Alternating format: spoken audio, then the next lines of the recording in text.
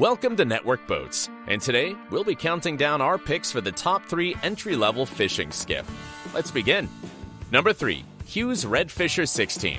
The Varus construction by Hughes elevates boat building to a new level, distinguishing this skiff from the competitors. It minimizes weight while increasing strength by delivering the perfect resin-to-composite ratio, resulting in a lighter boat that's easy to pull and strong as nails.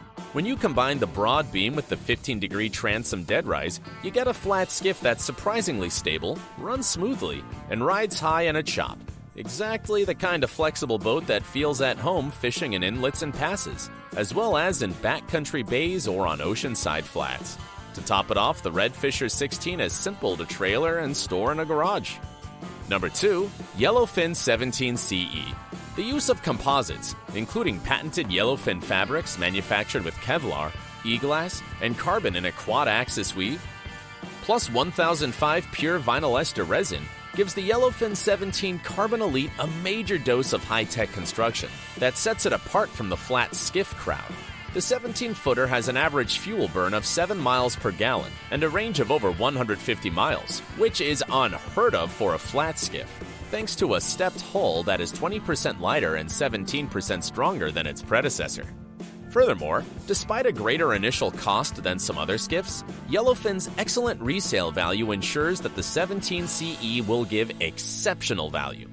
And number 1, Blue Wave 1900 STL. The 1900 STL is one of 2 models in Blue Wave's ultra-shallow line that combines skinny water capabilities, sustainable storage, and superb fishability without sacrificing comfort, making it a terrific choice for a family day on the flats. The hull features an innovative Blue Wave design with a broad, rounded tunnel and a slot transom for confident takeoff and cruising in shallow water.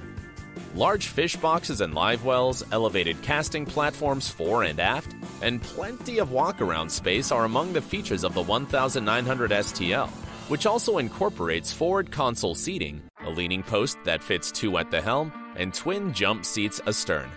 And this completes our list of the top 3 entry-level fishing skiff. Which one do you think is number 1? Let us know in the comments section below. For more, subscribe to our channel.